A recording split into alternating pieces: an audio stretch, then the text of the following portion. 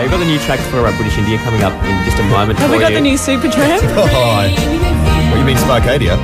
No, but we do have somebody who was around in Supertramp's time. Breakfast? Come and get it with Peter Russell-Clarke. Peter Russell-Clarke, of course, joining us this morning for some food-related tomfoolery. Good morning. How are you doing, sir?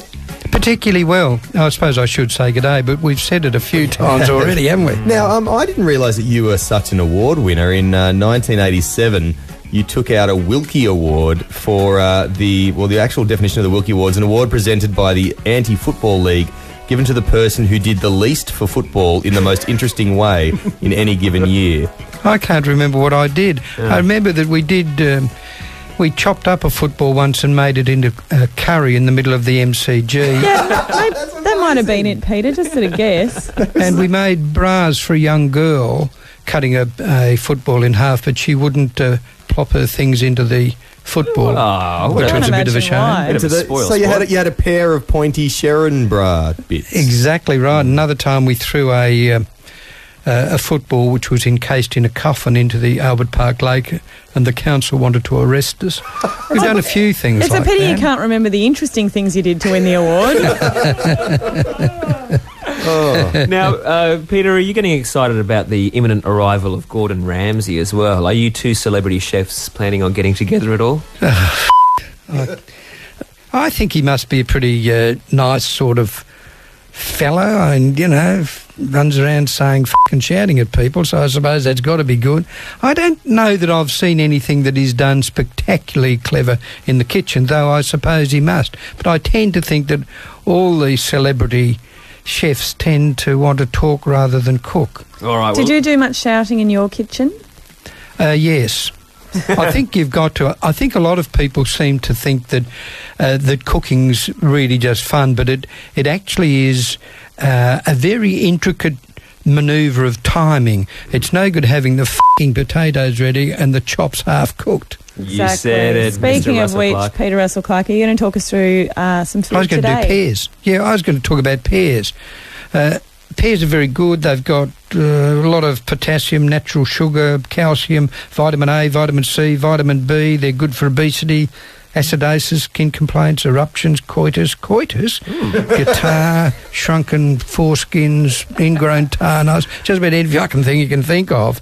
Pears are very, very good for you, but they're also good if you cut them in half, scoop out the pip area and fill that up with dried fruit, a bit of ginger and just about anything else you could think of. Push the two halves together, wrap that into a bit of puff pastry, sprinkle the puff pastry with cheese after you've wrapped it up so the pear goes into the puff pastry.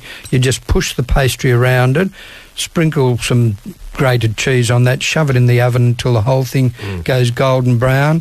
And personally, I wouldn't eat it myself, but I wrote it in a cookbook once and people said it was good. Alrighty, well, we might take a listen to a couple of tracks. And, mate, afterwards, we're going to do pear soup, which is equally obnoxious. Pear soup? My goodness. All right, looking forward to that. They want pear soup, for Christ's sake. Robbie, Marique and the Doctor on Triple J.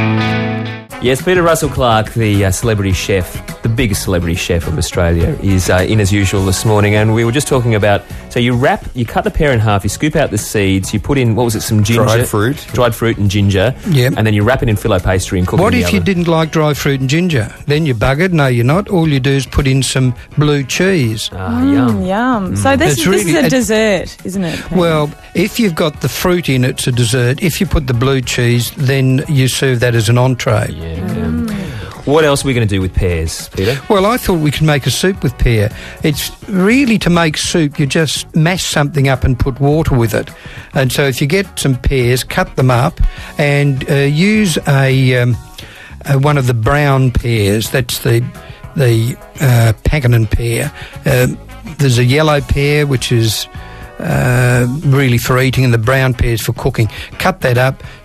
Put it in some water, boil it until it goes sloppy, then put in some maybe some cloves, some cinnamon, some lemon juice and the rind of some lemon, and some black pepper and also sugar. Whack some sugar in that, boil the whole thing up, then put it through a blender and you'll get a relatively good soup. But is this an entree for a... No, this is but just before your entree. Or if you want, you can do it after the entree. I think this would come under the vague... We haven't finished the recipe yet. Listen, that's the trouble with you buzzers in Sydney. I've never liked Sydney people terribly when it comes down to the point. See, what the deal is now, you put blue cheese in it, gorgonzola if you've got any. So you've got your soup, your hot soup, and then just before you serve it, sprinkle some or crumble some gorgonzola over that, and it actually is spectacular. That's the cheese soup's not too good. Hey, we were talking No, it's all lovely. Peter, we were talking before about Gordon Ramsay. Yeah. Have you ever had any stoushes with other Australian celebrity chefs? No, I haven't. I don't mix with them much. Most of them are wanking poofters. There's a bloke called Adam that's up in Romsey, he's a mate of mine. He's all right. So you don't have an arch nemesis? No. I found poor old Bernard King fell off a roof, which was a bit of a shame, and he kept wanting to kiss you, and that sort of didn't go down too well. Who else is there? What about Huey? Oh, yeah, Huey's a good bloke. I quite like him, actually. He's about my only mate that's in the cooking world. But Huey's a bit ponderous at times. He believes that it's all really serious. Well, we're glad that you don't take it too seriously. Peter Russell-Clarke. I do. I take this show seriously, for Christ's sake. My f***ing oath I do. Don't you try and sack me just because I'm not interested. No. It was brilliant. All right, next week I'll do something better. You didn't like the pear soup. Why didn't you just say you didn't like the pear soup?